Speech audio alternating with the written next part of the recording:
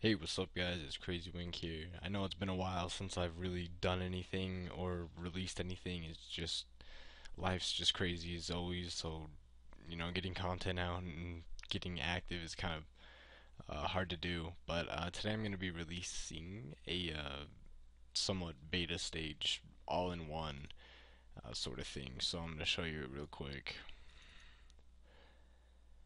Basically, what it is all-in-one for hackers or users or hack users or people that are learning how to hack, anything like that.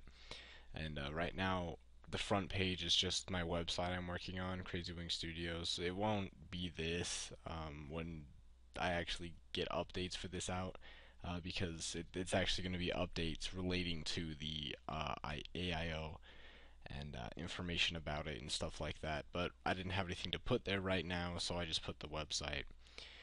So you come over here and you can choose which program, cheat engine.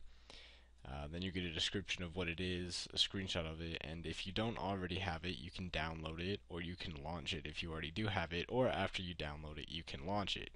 So if you already did have it, then you just click there and you would navigate and you would find where your cheat engine is.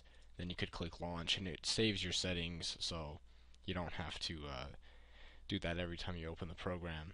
Then you have Visual Studio, same thing, you can download it or launch it, and Notepad++. I'm going to be adding more programs, obviously, since there's only three, and as you can see, I'm going to be adding hacks and also tutorials in here soon. So, in those updates, that's what we'll get. I'm going to show you real quick what the download does.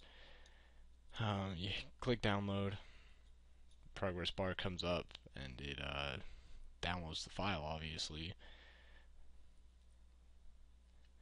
Let it download here. Their servers must be really slow right now because it's not a very big file.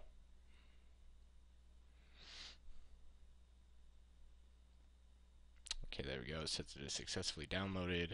Then we launch it, and we launch the installer. So, yeah, that's basically it. Like I said, there's going to be more updates coming out for this.